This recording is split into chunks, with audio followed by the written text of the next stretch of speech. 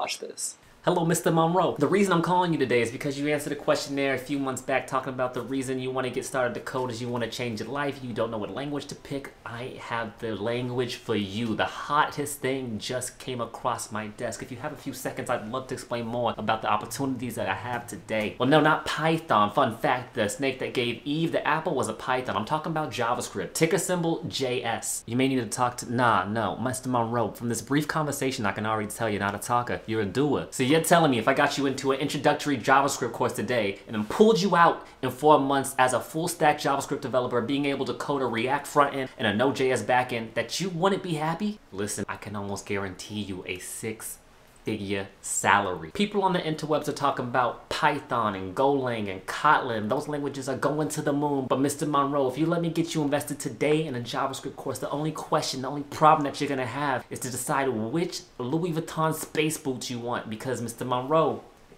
ticker symbol JS has been on the moon for a while. That's fantastic to hear, Mr. Monroe. Let me get you transferred to my friends over at Free Code Camp to get you signed up for a course. Thank you for your vote of confidence, and welcome to Peoples. It was a pleasure doing business with you, and I look forward to seeing you on the moon, eh? Let's go!